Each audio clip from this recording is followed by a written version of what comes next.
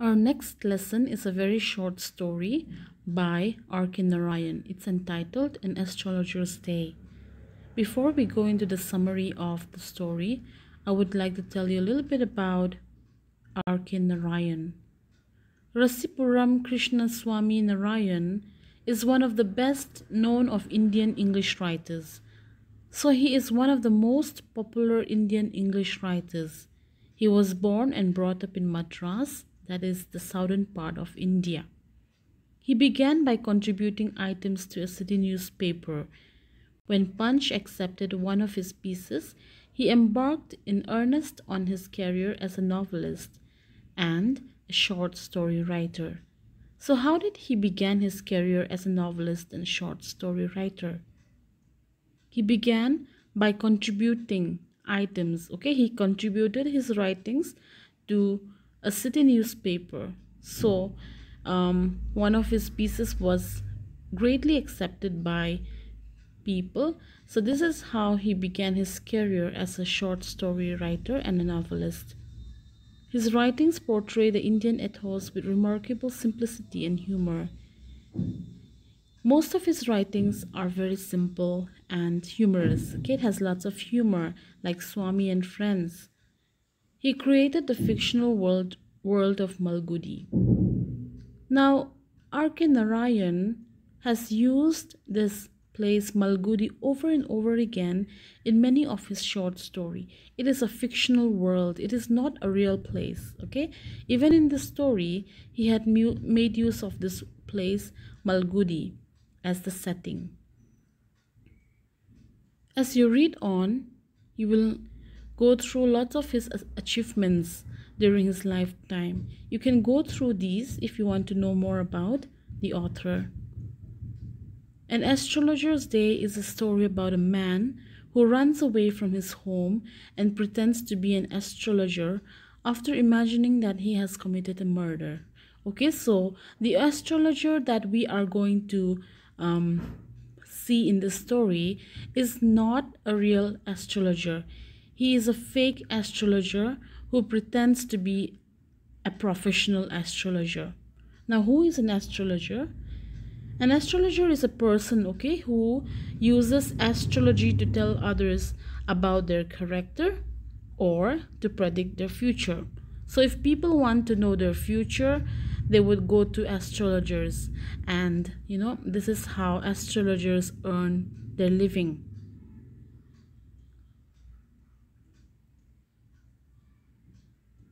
You can go through this in your free time.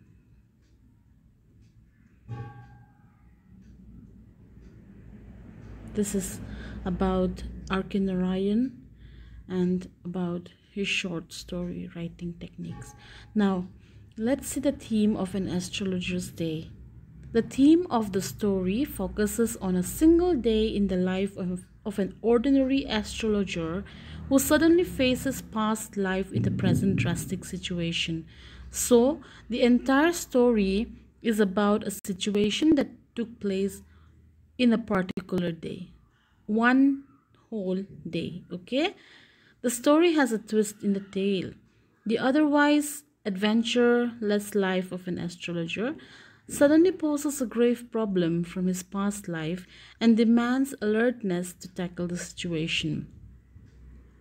So this astrologer, as we have already known, is not a real astrologer. He runs away from his village and came to this place Malgudi to start his life. Since he had no income, he pretends to be an astrologer. People liked him so much, They would come to him and he would earn lots and lots of money. But one day, he faces a big problem of his past life, and he had to solve it in the spot using his wits and alertness. So we will see how the story ends as we go through the summary of An Astrologer's Day. The Astrologer's Day is a short story which deals with a day in the life of an ordinary but fake astrologer. The setting of the story is the town Malgudi, which is located in South India near to Madras. It is not a story of contemporary times but pre-independence times. Okay, so the astrologer's day, as I have already told you, is a short story which deals with a fake astrologer. And where is it located? Okay, the setting of the story is located at Malgudi, which is in South India, near Madras. And this particular story is not of contemporary times or modern times. The story is based on pre-independence times, before independence. The story opens at the midday. This is the time when the astrologer opens his business. The writer describes how he begins his business. Okay, so the story opens in the afternoon. The afternoon is a time when the astrologer comes to this busy path in the village and opens his business. He begins his business by removing all his professional equipments like cowrie shells. Cowrie shells are small snail shells. Okay, they are shells of small snails that are usually found in the Pacific and Indian Ocean. So he would bring out the shells, charts, palmyra writings. Okay, these are paper made from leaves of palmyra trees. He would bring out all his equipments, all his astrology equipments on the floor. He is also dressed typically like an astrologer to attract customers. His forehead is bright with sacred ash and vermilion. His eyes are assumed to have a prophetic light by his customers. He wears a saffron turban.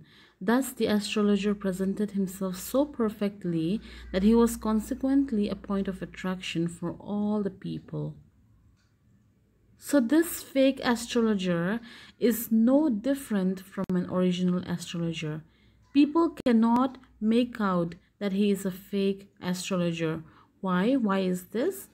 The reason is that he dresses so well. He presented himself so well. He had this color in his forehead, okay, like a sindhu, and he also had this saffron color turban wrapped around his head. Saffron is a mixture of yellow and orange color. Okay, it was a very bright color, so people were attracted to him. They even said that this particular astrologer had a prophetic light in his eyes, so they would crowd around him. The writer describes the path along the town hall park where the astrologer sits to lure his prospective customers. So we also get a description of the park where the astrologer sits. He carried on his business under a tamarind tree on the town hall road. Okay, so where is the location? He sits under a tamarind tree. Where? On the town hall road. Okay, the path was the right place to carry on his business as it was amply crowded with different trades and traders like medicine sellers, hardware and junk, magicians, clothes sellers, etc. So this particular astrologer is very wise. Okay, he is not a foolish astrologer. He knows where to conduct his astrology. He knows where to get customers. So he would sit on the town hall park, which is a very crowded place, and had many other traders like medicine sellers, hardware and junk, magicians, clothes sellers, etc. Now next to him sat a fried groundnut vendor whose gas light enabled him to carry on his business even after sunset.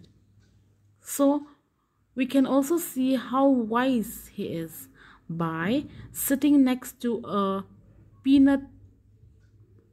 Here it says groundnut. Okay, he sat near a man who sold peanut, and this particular man has this gas light. So as long as this man was around, he could run his business. even after sunset. So he would sit next to this man. He was very cunning, I should say.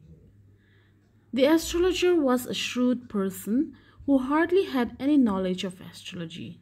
See, this astrologer had no knowledge of astrology. He just made a guesswork when people approached him. He had to work hard to earn his wages. He had absconded from his native village, means he had run away from his village, since he didn't want to continue the traditional occupation of his forefathers, that is farming. So one reason why this particular man had run away from his village is that he did not want to continue the traditional occupation of his forefathers. What was it? Farming. He did not want to do this, so he ran away to this place called Malgudi. He never had any plans to return to his native village, okay? So he had no plans of returning to his native village. He was a mastermind at analyzing human mind and psychology. So he was very good at reading human mind and psychology, even though he had no special training. His strong perception made him diagnose the exact problem of his customers. His customer would finally leave satisfied.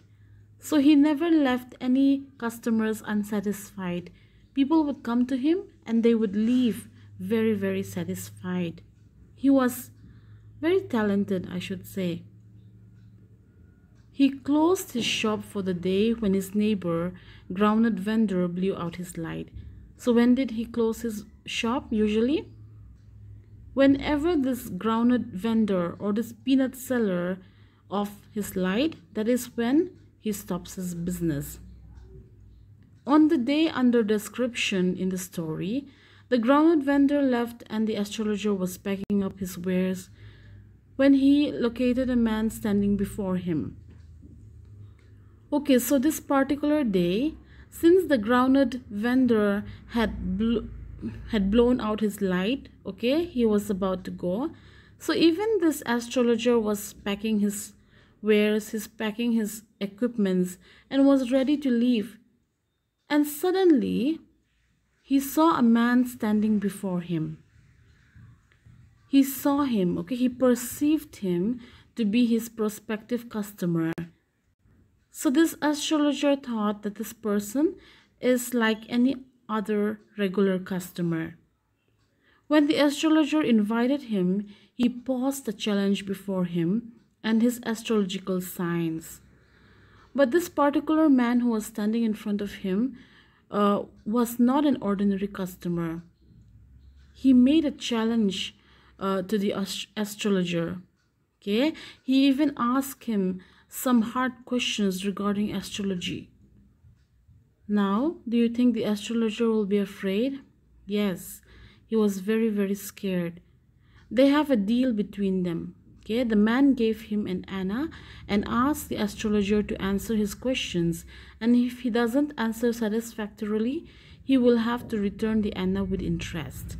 Okay, so this particular man said, I will ask you some questions, and if you don't give me an appropriate answer or satisfactory answer, you will have to return back the one anna that I give you with interest. Okay, I hope you understand. This man gave him an anna, a coin, and he said, if you don't give me an appropriate answer, you will have to return back the coin with interest. At the same time, if the astrologer is able to answer the questions satisfactorily, he would give him 8 annas. So he also said, but if you give me a satisfactory answer, I would give you how much? 8 annas. Okay, that's a lot during the pre-independence time. But if the astrologer fails, he would pay double amount, that is 16 annas, to the man. So the man said, if you don't get the answers correctly, you will have to give me how much? Double the amount, double of 6 annas, sorry, double of 8 annas, that is 16 annas to the man. So this was the deal. Thus the deal was finalized between them. The astrologer prayed to the heavens, so he was very scared. So he began to pray, asking God for help. Then suddenly the astrologer denied the challenge and requested the man to let him go. Suddenly what happened? The astrologer said, no, I cannot do this. So he requested the man to go.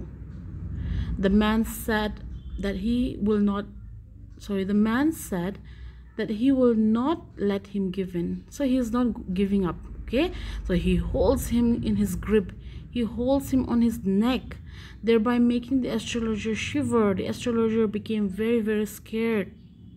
Finally, the astrologer realized that he is trapped and has no chance of moving out. The man turned out to be a criminal by profession. So who is this man in front of him? He is known to be a criminal by profession. He was not letting go of the astrologer. So he's standing there asking the astrologer certain questions. The astrologer shivered and unwillingly accepted the challenge. He started telling about some woman, but the man was not satisfied and stopped him. He had a single question that whether he would get what he was searching for. The man promised the astrologer that if he is satisfied with his answers, he would pay him a rupee. Okay, so here the astrologer was shivering. He was scared. So he started telling this man about some woman, thinking that, he would be satisfied. But this man was not satisfied. He kept asking the astrologer for more questions. And he even said that he would pay him 1 rupee, a rupee, if he gives him the satisfactory answer. The astrologer prayed again, okay? He prayed a few incantations before replying. The astrologer began with his prophecies by saying to the man that you were left for dead in the past and a knife had passed once on your chest. So, here the astrologer began telling him some prophecies, okay? He said that in the past, someone had hit you or someone had poked you with a knife and had left you to die. Now hearing this, the man was excited, okay? Since he had already faced it. After he got wounded, he was thrown into a well nearby to die. A passerby saw him and rescued him, and that is how he was saved from dying. The man was waiting to revenge the culprit who had attacked him and was in search of the culprit who had tried to kill him. The only thing which the man wanted to know from the astrologer was if he can find his killer. Okay, so what's going on here is the astrologer started telling him some prophecies. Okay, what was it? This particular prophecy is about this man who was attacked with a knife and was left to die. But luckily he did not die. But the attacker ran away. So this man wanted to know who his attacker is. Okay? The astrologer instantly replied that the culprit had died 4 months ago in a far-off town. So when the man said, I want to know who my killer is, the astrologer quickly replied and said that the man who tried to kill you had died 4 months ago. The man was disappointed to hear this. Okay, the man was not so happy to hear this because he wanted to take revenge. The astrologer identified the name of the man before him as Guru Nayak. So the man who was standing in front of him was called Guru Nayak. Okay, his name was Guru Nayak. He told the man that his village was a 2 days journey to north and warned him to go back and never to travel south again. The astrologer even told this man Guru Nayak to go back to his hometown and never come back again. Now you will know why he says this at the end. Okay? He asked him to return to his hometown immediately as his life was in danger if he left his hometown again. The man replied that he had left home just to search the culprit who had tried to kill him and was interested in knowing if he had died in the worst way. The astrologer satisfied him by informing the culprit was crushed under a lorry. The man left after giving the astrologer a handful of coins. The astrologer too winded up his belongings and went home. So remember the man Guru Nayak? He wanted to know who was the man who tried to kill him in the past. But the astrologer cleverly said that the man who had tried to kill him had passed away and was crushed under a lorry 4 months ago. Now Guru Nayak, hearing this, was satisfied at last. So he gave the astrologer a handful of coins and left. And even the astrologer left for home. At home, okay, the astrologer's wife was waiting for him worriedly since he was unusually late that day. Now the astrologer would come home at a particular time each day, but this particular day he was very late, so his wife was worried and waiting for him at home. The astrologer flung the coins at his wife to count. Now, seeing his worried wife, the astrologer flung the coins that he had earned that particular day. There were 12.5 annas in all. Okay, it was a lot. She was extremely happy to encounter this big amount. Seeing this, the wife was very happy. She planned to buy jaggery and coconut for their child, who was demanding for sweets from a long time. However, the astrologer looked worried and was not happy like his wife. Now his wife was very happy. She said, I will buy some jaggery and coconut for our child. But the astrologer did not seem to be so happy. He seemed to be still worried. He was angry at Guru Nayak, okay, as he had cheated him. He promised to give a rupee and actually gave only 12.5 annas. Remember, Guru Nayak had promised to give him 1 rupee. But as he counted the coins, it was only 12.5 annas, so he was very angry. After dinner, he shared the secret of his life with his wife. So this is where we will come to know about the actual story. He shared the secret of his life with his wife. Okay, he said that a great burden of his life was gone that day. He always felt that he had killed Guru Nayak. So the astrologer had run away from his native village due to the fear of being accused as a murderer. Okay, so listen.